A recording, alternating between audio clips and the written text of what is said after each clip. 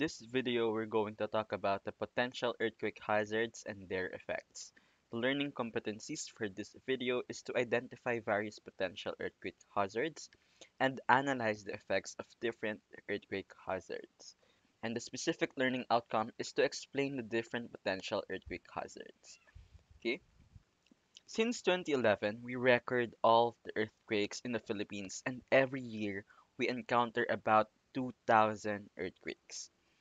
Just last August 2020, a magnitude 6.6 earthquake hit Masbate in the Philippines, where 48 were injured and one person died.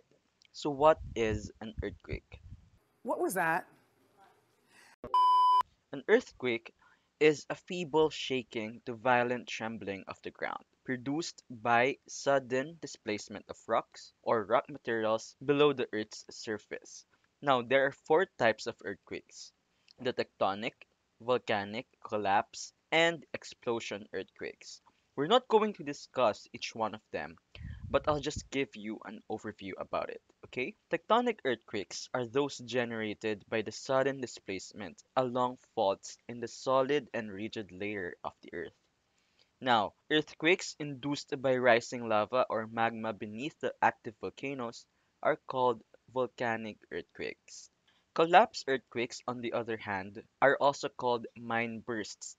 They are generally smaller and most commonly occur near underground mines. Remember that collapse earthquakes are instigated by the pressure generated within the rocks. Lastly, we have the explosion earthquakes.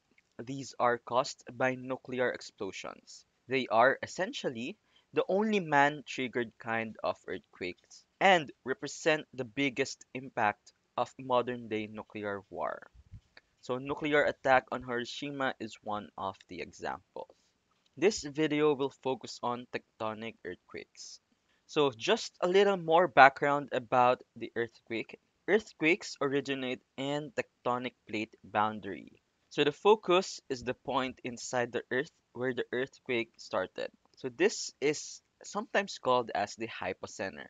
And epicenter is the point on the surface of the earth directly above the focus.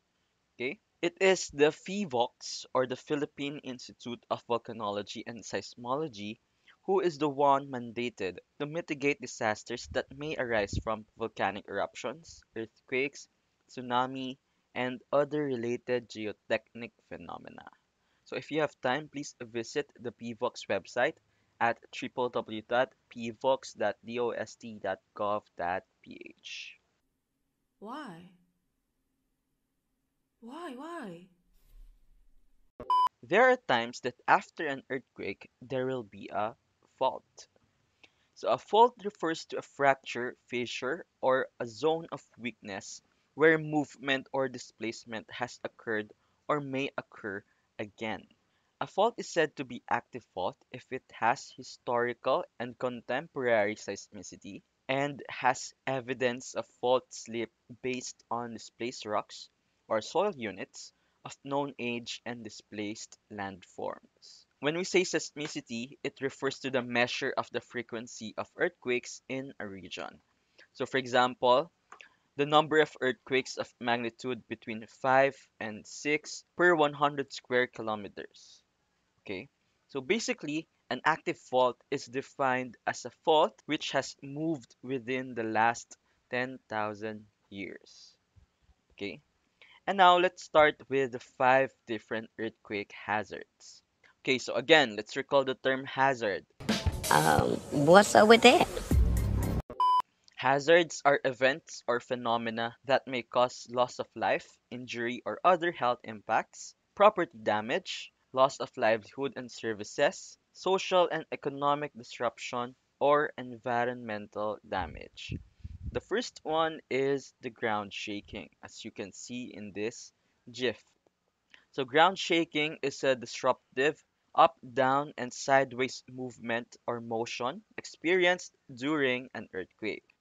So a strong ground shaking can cause objects to fall, break windows, collapse a structure, among others.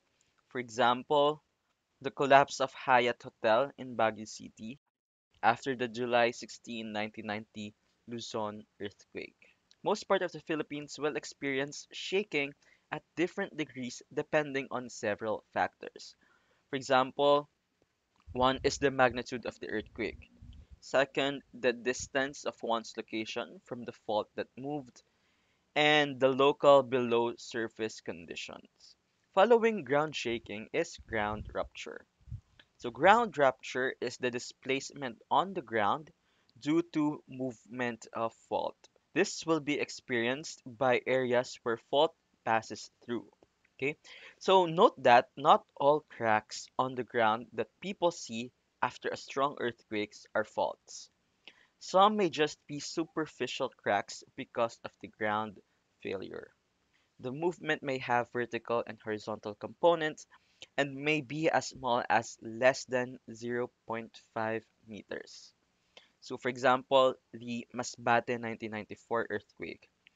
But I can't see a picture, so here's an approximately 1.3 meters to 2 meters uplift way back February 2012 in Barangay McKinley, Gihulngan City in Negros Occidental.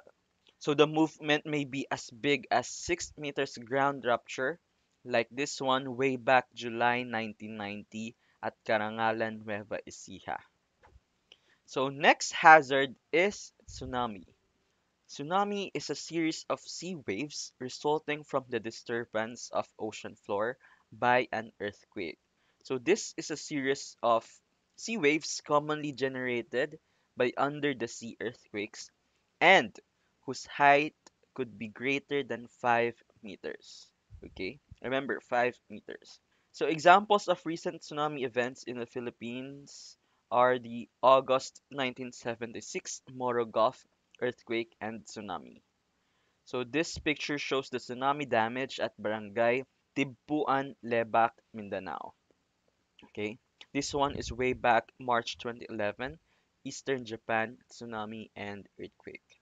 Next hazard is liquefaction. So liquefaction is a process that transforms the behavior of a body of sediments from that of a solid to that of a liquid when subjected to extremely intense shaking. So as a result, any heavy load on top of the sediment will either sink or tilt as the sediment could no longer hold the load.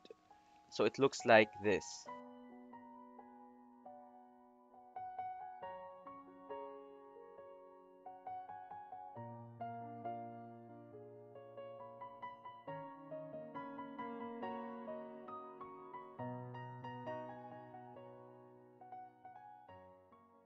Okay? Such is what happened in Dagupan City during the July 16, 1990 earthquake. So if you're going to look at this bridge, it was completely destroyed. Lastly, we have the earthquake-induced landslides, which are failures in steep slopes or hilly slopes triggered by an earthquake like this one. Remember that the loose thin soil covering on the slopes of steep mountains are prone to mass movement, especially when shaken during an earthquake. So many landslides occur as a result of strong ground shaking, such as those observed on the mountainsides along the National Highway in Nueva Ecija, as captured by Fernando Sepe Jr., and the road leading up to Baguio City during the July 16, 1990 earthquake, which looks like this. So this picture shows the road leading up to Baguio during that earthquake. So it's the city's most famous landmark that welcomes tourists passing through the Cannon Road. So this was also captured by Fernando G. Sepe Jr.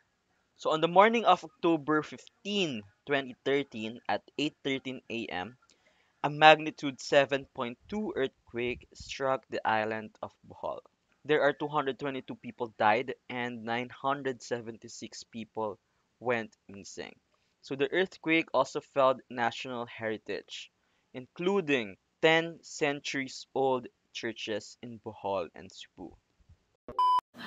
제 영상 많이 찾아봐 주세요. 아, 이거 해야 돼. 좋아요랑 좋아요. 이거 NG인데?